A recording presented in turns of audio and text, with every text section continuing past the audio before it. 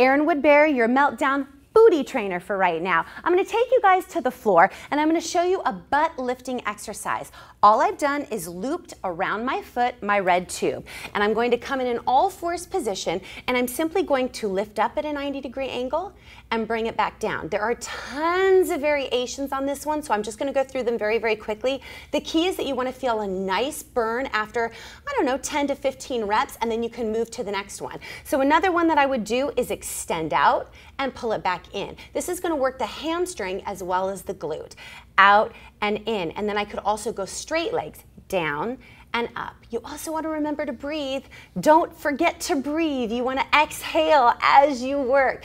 Another movement would be over the rainbow. Tap out to the side, bring it up and over. I'm telling you, I'm already feeling this. The good news is, if you're doing this at home with the band and you want to try this out with weights but you don't own any, go to your local gym and ask them for a membership. They'll probably give you a day, if not a week, to try out their services. So this is what you're going to do when you go to the gym. You're going to do that same movement, but you're going to put a weight right behind your knee, and you're going to squeeze on it very, very hard. It's not dangerous. Don't be scared, but you're just going to lift and lower, because remember, you're advanced now. You're eating better. You're winning challenges. So now what's the next step? It's obviously to pick up a heavier weight. So you can do that. Another one I like is to cross behind and lift it back up. Cross behind. Everybody loves a fire hydrant. Actually, we love to hate them because they're hard, but you take that leg out and you bring it down. Bring it out laterally and bring it down. Key things to consider here: I'm not letting my abs sink down to the floor. I'm not letting myself go off balance. I'm trying to stay nice and square, and I'm not putting too much pressure on my wrist.